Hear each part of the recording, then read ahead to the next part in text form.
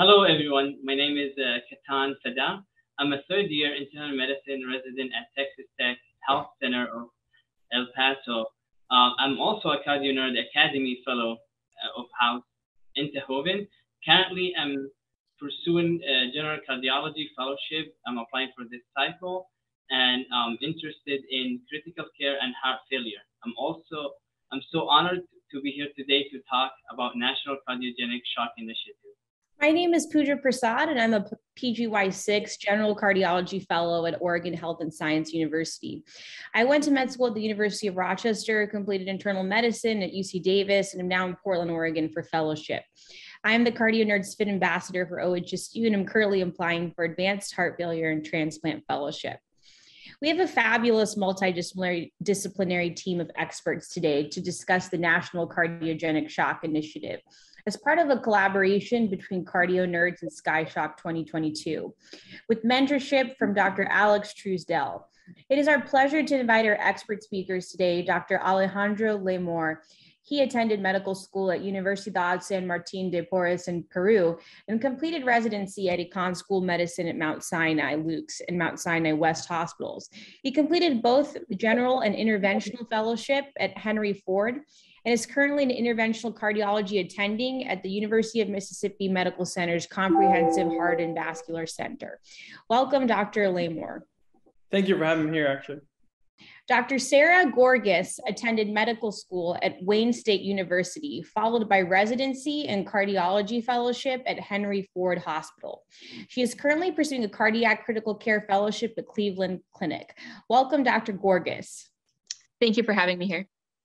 So we'll begin with our first question. Dr. Lemor, for the past 2 decades, survival rate in acute myocardial injury, cardiogenic shock has remained low despite advancement in revascularization and supportive care. Can you share with us the motivation behind the National Cardiogenic Shock Initiative, and how did you devise the protocol to improve outcome in this patient population? Sure. So exactly that, right? So mortality in cardiogenic shock has remained the same for so many years despite major improvements in care. So this is back in 2016, Dr. William O'Neill and colleagues back in Detroit, they started this initiative. And with the use of standard protocols and record catheterization, prompt impelled support, and PCI, they actually were attempting to improve outcomes in this patient population, though. So the pilot study actually showed there was increased survival from 50%, which is like a national cohort, to 76%.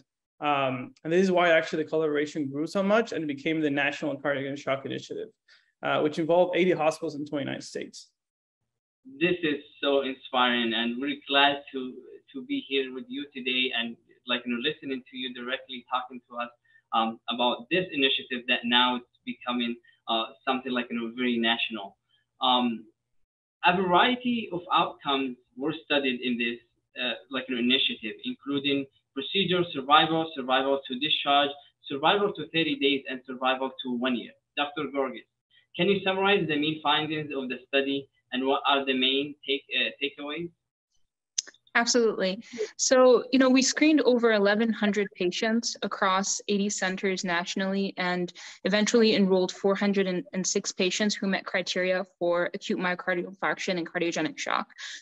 These centers followed a very specific shock protocol, and importantly, highlighting the use of early mechanical circulatory support use guided by invasive hemodynamics, specifically right heart catheterization.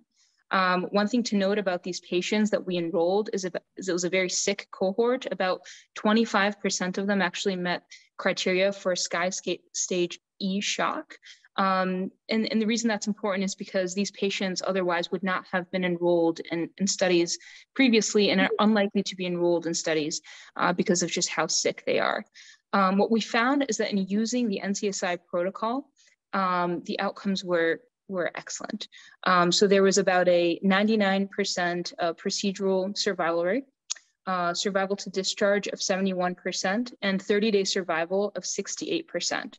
So in comparison, prior shock trials have shown mortality rates in similar patient populations of about 30 to 50%.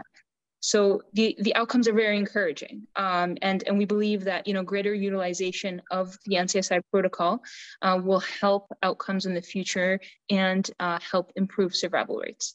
There are a few things that are important. The care of these patients is dynamic and requires continued monitoring as well as changes in care if needed, according to hemodynamics.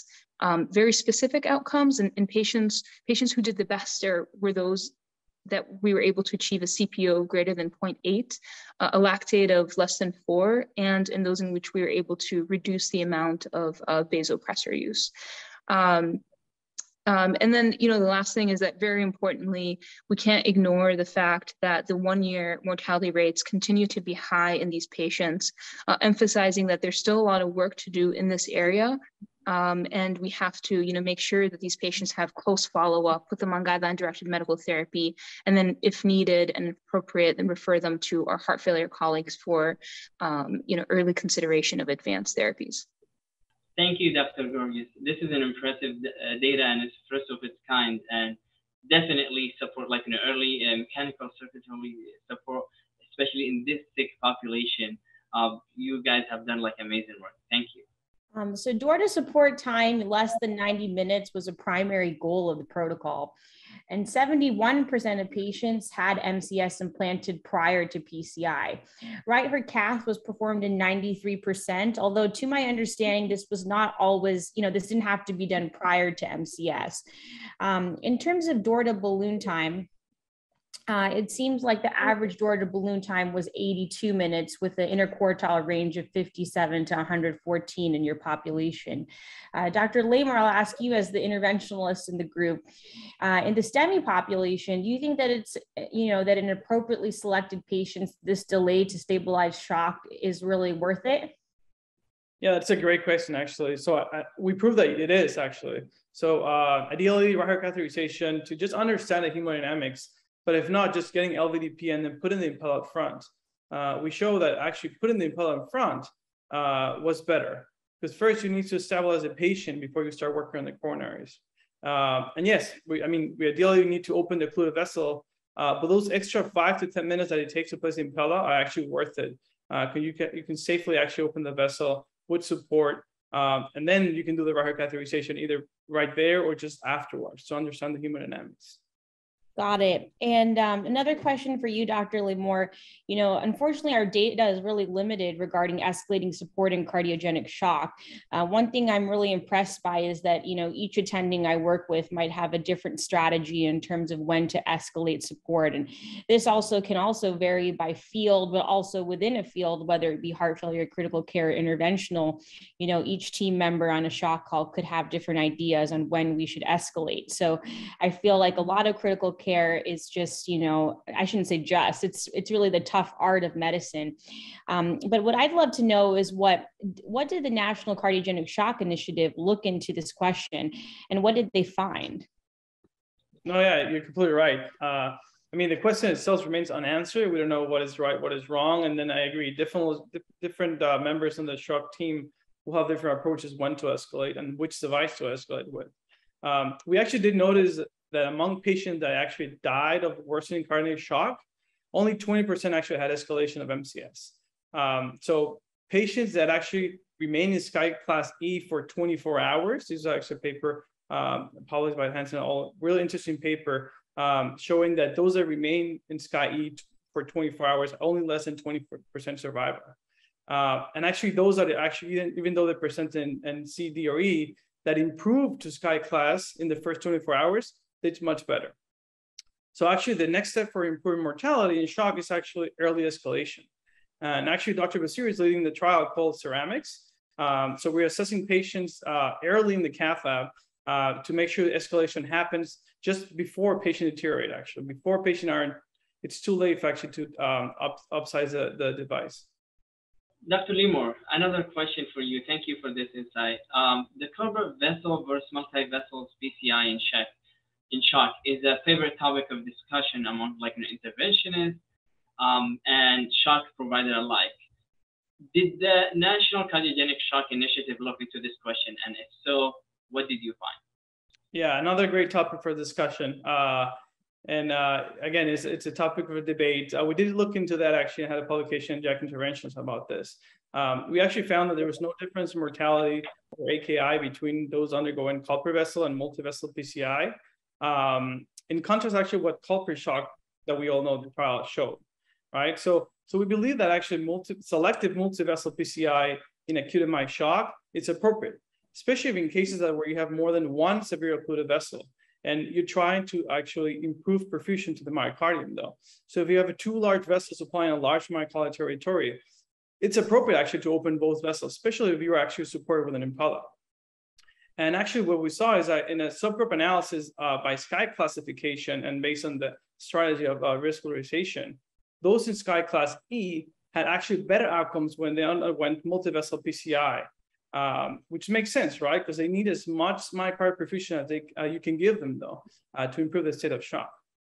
Yeah, I find this really fascinating. I think that, I feel like, when I'm the fellow, picking up a patient with a STEMI or even NSTEMI, I find myself sometimes wondering, how can we be so sure which one was the culprit lesion? And so this, especially in the case of shock, where each territory of myocardium is so valuable, I think that these findings that you describe are really have the power to maybe even change how we approach revascularization in this population. We're going to close by discussing next steps. I'll direct to you, Dr. Gorgas. What barriers have you encountered in centers who have not adopted this protocol? Yeah, so great question. I think every center and location is unique in the barriers that it faces when implementing protocols. In general, just knowing about the protocol, and so we can do outreach and collaboration and communication to help with communicating the benefits of certain strategies.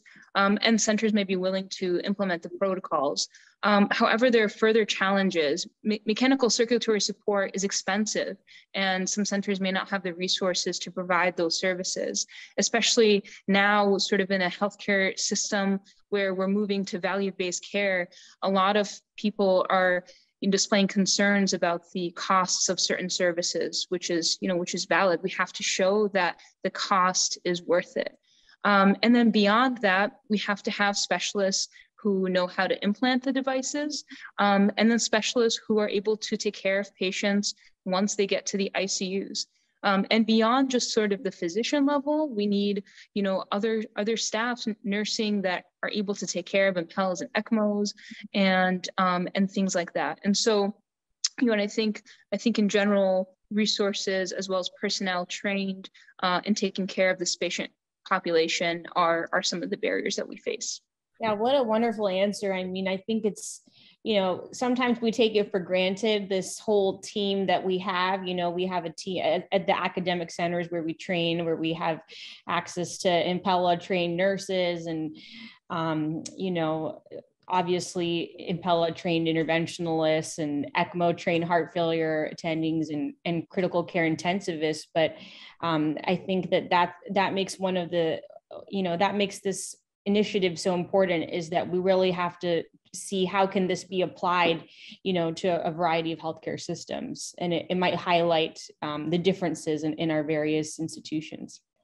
And so one final question here, I'll direct this one to both of you.